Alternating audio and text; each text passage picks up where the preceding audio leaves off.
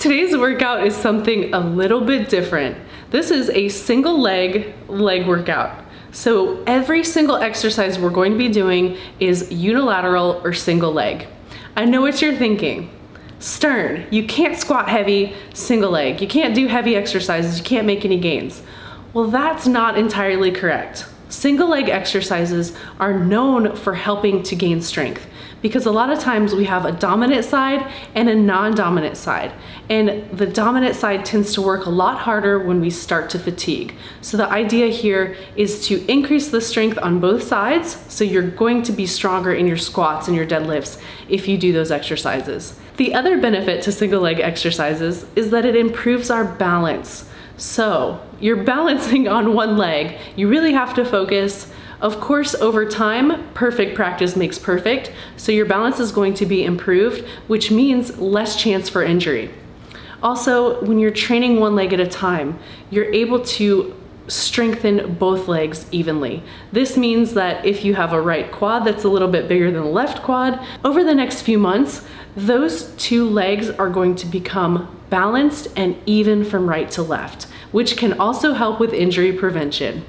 So without further ado, let's get in there and train. First exercise is a Bulgarian split squat jump. You're gonna start with your non-dominant leg, 3 sets of 3 on each side. I've got a track and field background, so don't worry about the height, don't worry about cycling that leg over. Simply worry about taking that lead leg and exploding upward and landing nice and flat-footed, keeping your balance. This is gonna fire up your central nervous system, get the muscles working together, and help you handle this single leg workout. First weighted exercise is a Bulgarian split squat. Here, think about holding that dumbbell in the hand of the lead leg or the leg that's working. And I also want you to think about barely putting any pressure on that rear leg. So this is almost a single leg squat. If you want to recruit your glutes even more, lean forward at the torso. So always keep your back flat, but you can lean forward with your upper body. This is going to further recruit the glutes. Also, a wider stance is going to help you hit those glutes.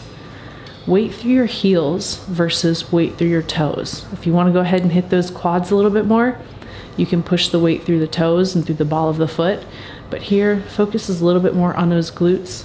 So go ahead and push the weight through the heels. You do 3 sets of 8 reps per leg, and you'll find that your heart rate's gonna get up even after the first set. Start with that non-dominant side too. So make sure you're doing the exercise evenly from left to right. Good. Next exercise is a modified pistol squat. So we're going to use the bench here. This exercise is killer for hitting those quads. It's also gonna hit those hamstrings, it's gonna hit the glutes. It's amazing for working on the stability. One thing to really pay attention to here is as you're coming down, really focus on keeping that knee following the toe. Do not let the knee come in. And I'm going to show you a variation as we get towards the end. If you start to get tired, if you can't quite do it with the leg extended, feel free to bend at the knee and drop the lower leg down. This is going to kind of shorten that lever and make things a little bit easier for you. And then if it's hard, just like that, go ahead and do a B stance. So you're going to almost do a kickstand stance, and then you can work up to bending the leg, and you can work up to straightening the leg completely. That straight leg is going to give you this isometric hold on that quad, and it is going to burn and make them pop. So this exercise is deceptively hard. 3 sets of 8 reps, or as many reps as you can do on that non-dominant side. And you can see as you get towards the end, you start to fatigue.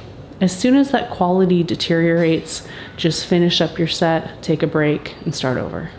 Next, we're doing single leg RDLs. And I've got the dumbbell, I'm holding it parallel to the ground. This is gonna help a little bit more with balance and stability. As you perform this exercise, be really careful that your back stays flat and that your hips stay parallel to the ground. there's a tendency to allow that leg that's swinging, the pendulum leg, to sort of the hip to come up. And you don't want that hip to come up because it stops hitting those hamstrings and stops hitting those glutes. Knee is slightly bent. I like to think about weight evenly distributed throughout the foot. And think about your body as being on one plane. So as you lower your upper body, your back leg is going to follow suit. So it's just a plank position. And again, you're going to start on that dominant side or the non-dominant side, and let that dictate the number of reps you're able to do on that dominant side. We're shooting for 3 sets of 8. Everything here is going to be straight sets. We're not supersetting anything, and single leg workouts require quite a bit. A lot of focus, concentration, and you want to stay as fresh as possible so you can perform every exercise nice and slow and perfectly from left to right. Perfect practice makes perfect. You want symmetry. This is the way to do it. Let's hit some glutes. This is a single leg hip thrust.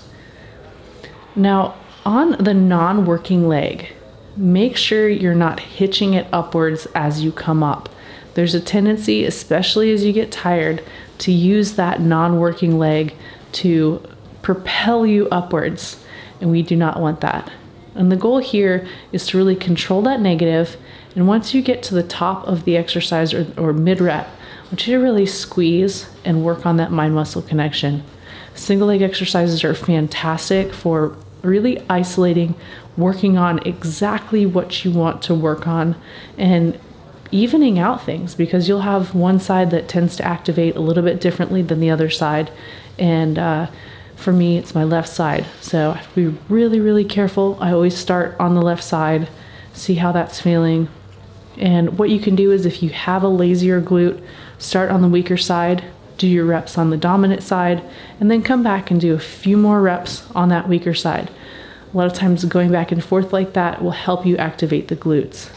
Everything nice and slow, controlled. Keep that chin tucked, keep the back flat, tuck the pelvis forward just a bit. Weight should be through the heels. Shins should be perpendicular to the ground at the top of the movement. That's kind of how you know you're in that right position. We're going to finish with some seated calves. All you need is a stable plate. So here I've got a plate that doesn't wobble and my dumbbell.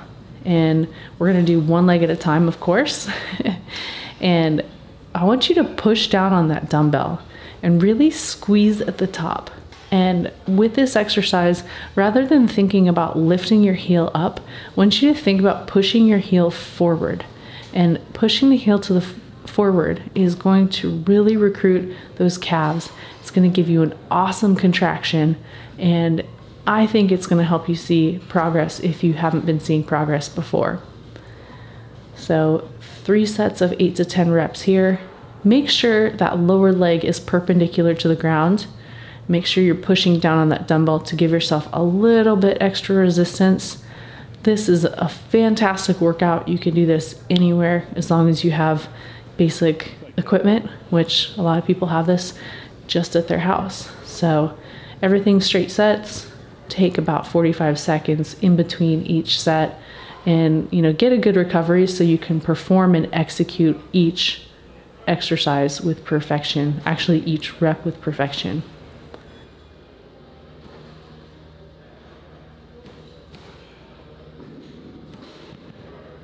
With each of these exercises, make sure you're performing them properly before you add any weights. Tempo is going to be important, and then also executing the same exact way from right to left is going to improve your balance. Notice if your hips start shearing, notice if the angles are a little bit different. Perfect practice makes perfect. If you like this video, please subscribe and join the Fit Fam. And don't forget to click that little bell. You'll be the first to know whenever a new video comes out. And if you try this workout and you absolutely love it, please tag me on social media. I really enjoy seeing your progress and really enjoy seeing you take these workouts and make them your own. Thanks for watching. Until next time, train hard, y'all.